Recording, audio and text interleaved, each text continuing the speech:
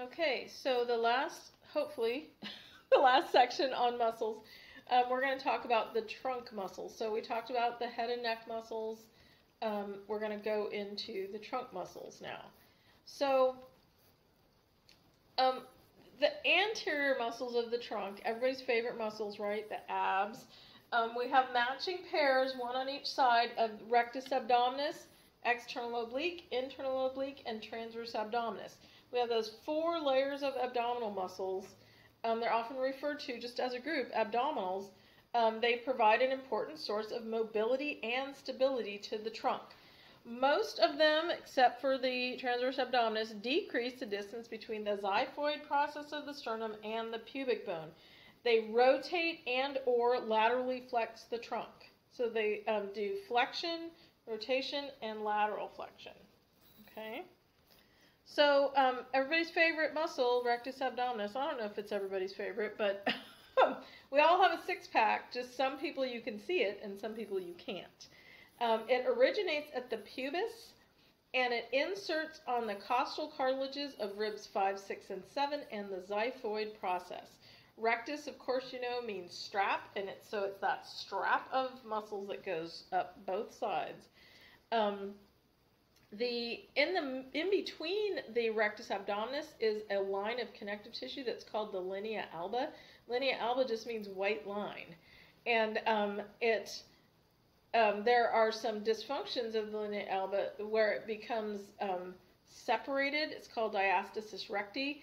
Sometimes it happens after pregnancy because it gets super stretched. Sometimes it happens after injury, and it can be treated. So yay. The action, of course, of the rectus abdominis is trunk flexion and compression of the abdomen, and it's part of the force couple for posterior pelvic tilt, along with the hip extensors and the rest of the abdominal muscles except the transverse abdominis. And it gets intercostal nerves. So you can just think of that as nerves in the area.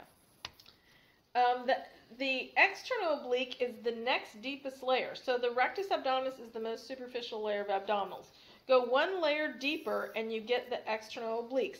The fibers form a V. So if you take your hands, point your fingers down in the form of a V, the external obliques they originate the lateral sides of ribs 4 through 12, where they interdigitate with the attachments of the serratus anterior. And if people are lean enough, you can see that nice little zigzag line that causes. And they insert on the iliac crest and the linea alba. So they have that oblique line of pull from lateral to medial, and that gives you your rotation. And then it also gives you flexion because it goes from superior to inferior. So bilaterally, you get trunk flexion, compression of the abdomen, and it's part of the force couple for posterior tilt. Unilaterally, you get lateral flexion and lateral flexion to the same side and rotation to the opposite side or the contralateral side. So put your fingers on your iliac crest and your ribs and rotate to the opposite side and see what happens. Or get out a rubber band or a TheraBand and see what happens. Intercostal nerves 8 through 12, a couple other nerves. We'll just say nerves in the neighborhood. Innervated by nerves in the neighborhood. The next deepest layer down are the internal obliques, and they form an inverted V. So, pardon me, they originate on the inguinal ligament and iliac crest and thoracolumbar fascia, and they course obliquely and superiorly to ribs 9 through 12 in the linea alba. So they sort of crisscross with the external obliques. So bilaterally, they do trunk flexion and abdominal compression, and they're part of the force couple for posterior tilt, just like the rectus and the external obliques. Unilaterally, they do lateral bending and rotation to the same side. So put your hands on your body in an inverted V and see how that rotation to the same side shortens the internal obliques. Same nerves as the external obliques. Nerves in the neighborhood, we'll call it. The deepest layer of abdominal muscles is your transverse abdominis. It is the only one that does not have a line of pull for flexion. When you look at that fiber direction, it's a transverse fiber direction. It is also the only layer of your abdominal muscles that has a physical connection to your lumbar vertebrae through the thoracolumbar fascia.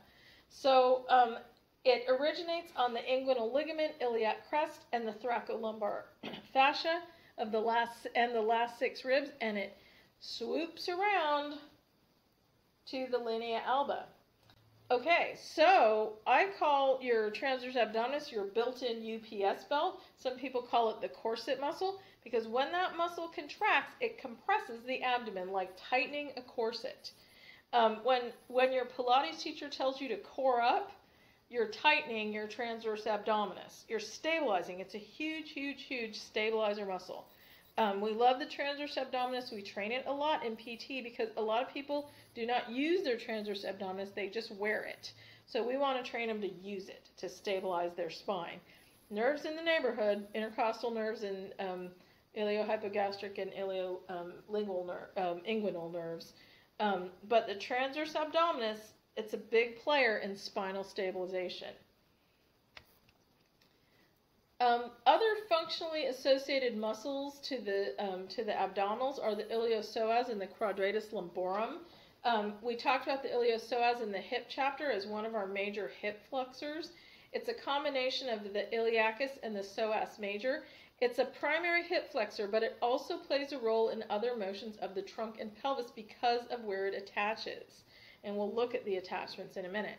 The quadratus lumborum attaches inferiorly to the iliac crest and superiorly to the 12th rib and transverse processes of L1 through L4. Bilateral activation of the muscle results in slight extension of the lumbar spine. It is a very midline muscle, so a lot of it provides vertical compression. We'll look at the insertions in a minute. The quadratus lumborum and the psoas major run nearly vertical on either side of the lumbar vertebrae.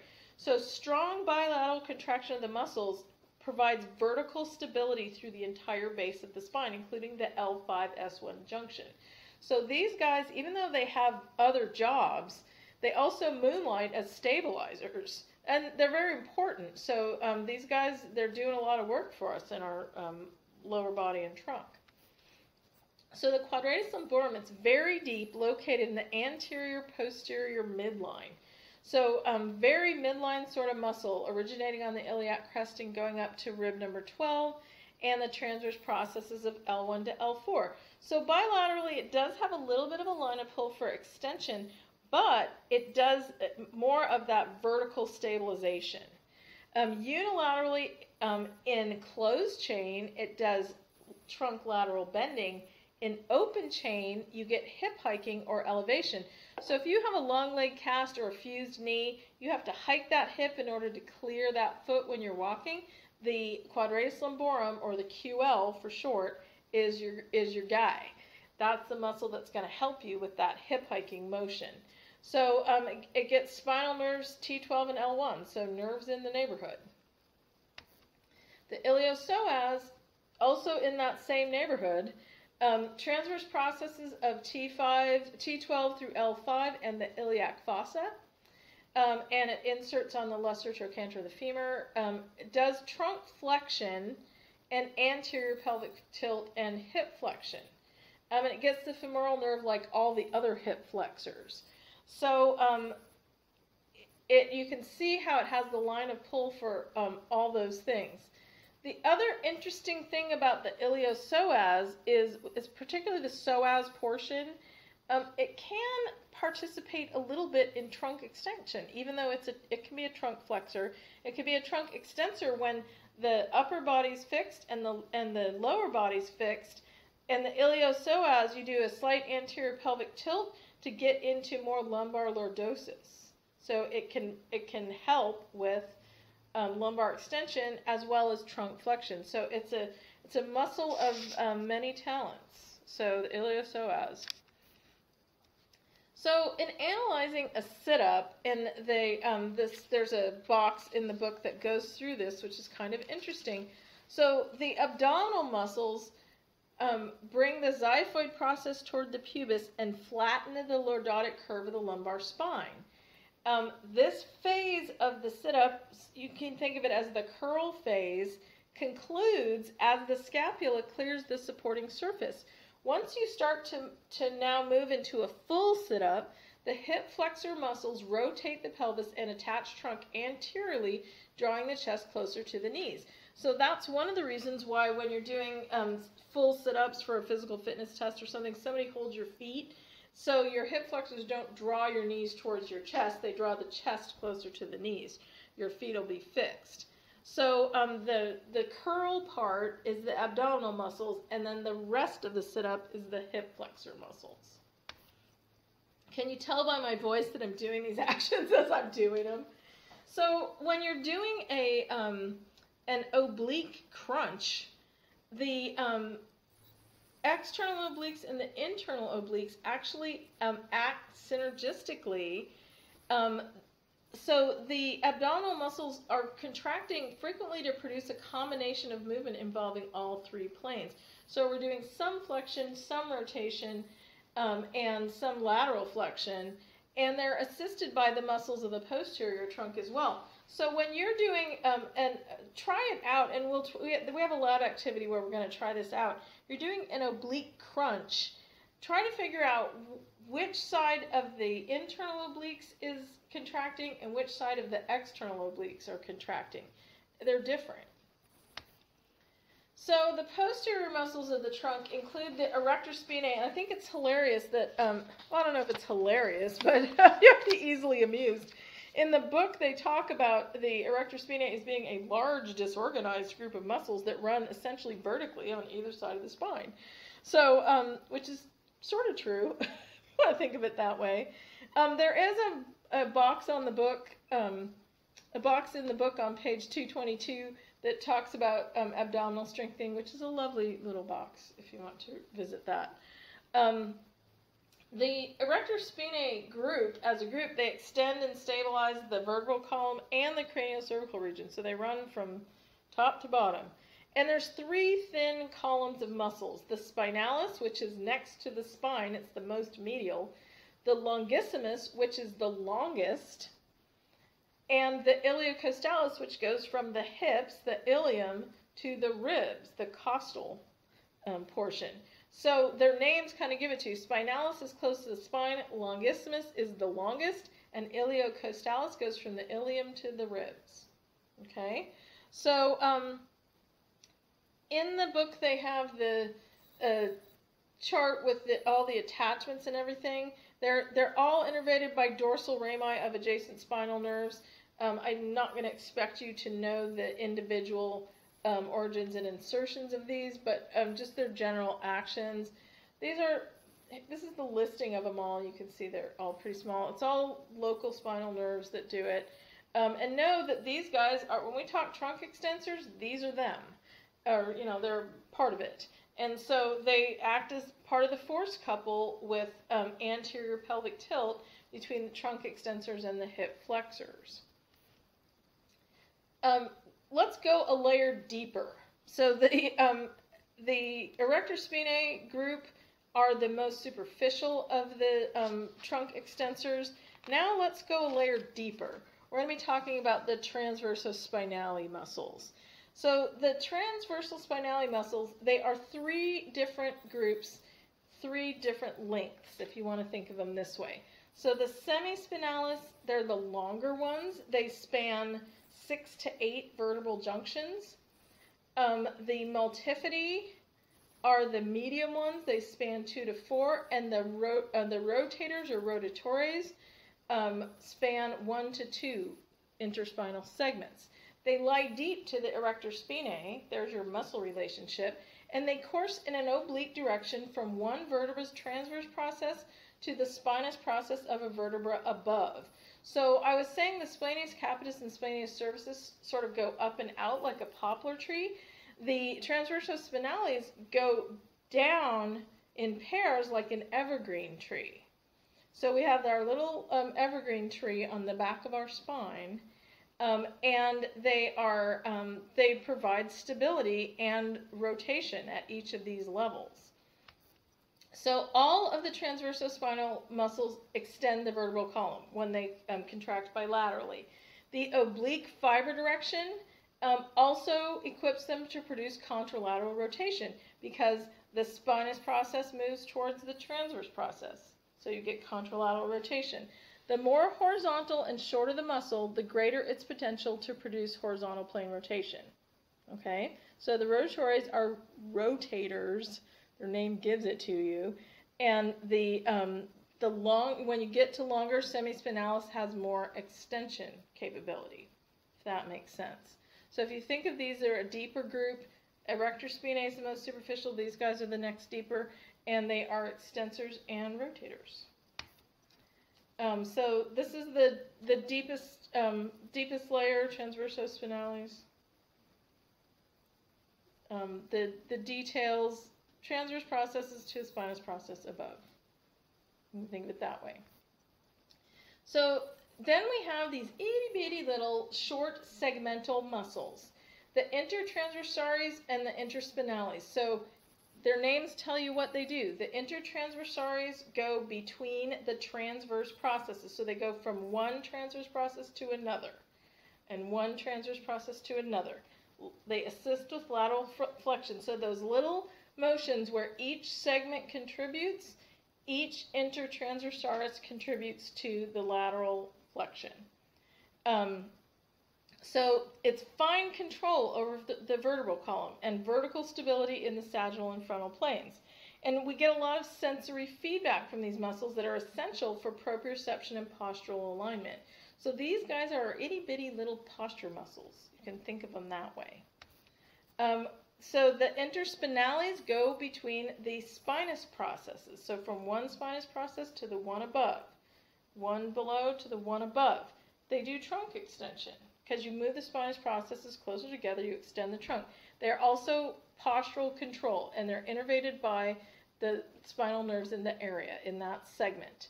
So just think of these as your little tiny control muscles. So segmental versus gross stabilization. Each muscular column crosses a lot of intervertebral segments that has gross control over extension. So those big erector spinae muscles, gross control over extension.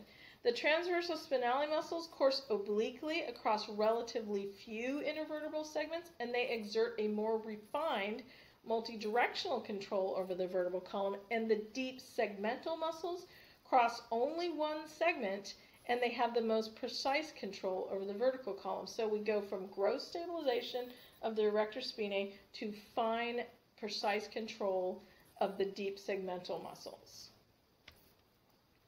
So a lot of times, particularly if you're working in an outpatient clinic, you might be working on someone in a return to work or functional capacity evaluation, and we're teaching them correct versus incorrect lifting. So if you use optimal lifting techniques, it allows you to share forces between the low back and the muscles of the arms, legs, and trunk. Incorrect lifting concentrates a lot of the force demands directly on the low back. So lifting incorrectly with a flexed or rounded lumbar spine increases stress on the muscles and joints and intervertebral discs, and it increases risk of the injury. So we want to encourage people to maintain their lumbar lordosis when they're lifting. And then another way to say that is stick your butt out when you lift.